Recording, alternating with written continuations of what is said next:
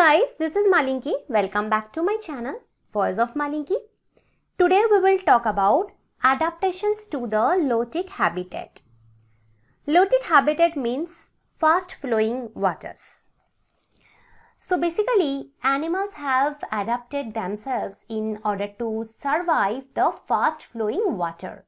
The fast flowing water has strong currents. It is colder than the fresh water.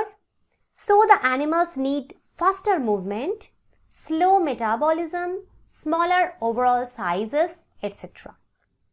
Some animals hold the rocks and some stay at the bottom of the bed.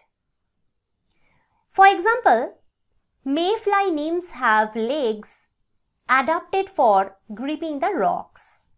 They have flat bodies and they are held close to the rocks so the water flows over them.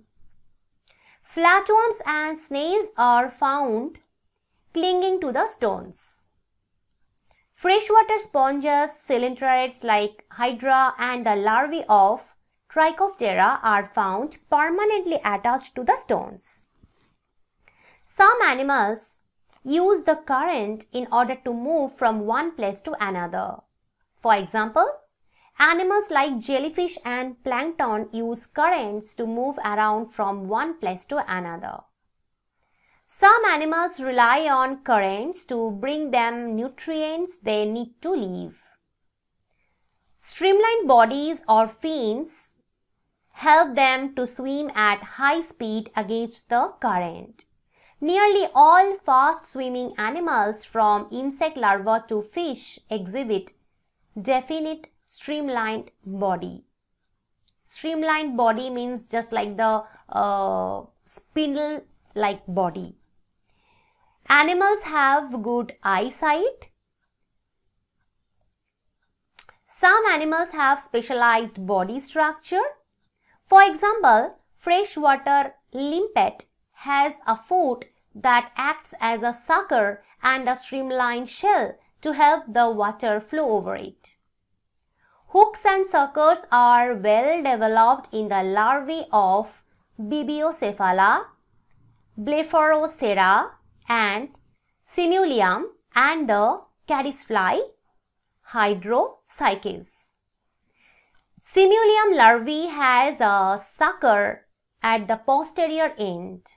Larvae of the Bibiocephala and Blepharocera have a row of ventral suckers. Many animals living in the streams exhibit extremely flattened body which enable them to survive under stones. Thus, the body of stonefly and mayfly nymphs living in the swift water is much flatter than the body of nymphs of related species living in ponds. Some animals orient themselves upstream and swim continuously against current. Many stream animals have an innate inherent behavioral pattern to cling close to a surface. So this is all about today's lecture. I hope you liked the lecture. Thank you for watching my video.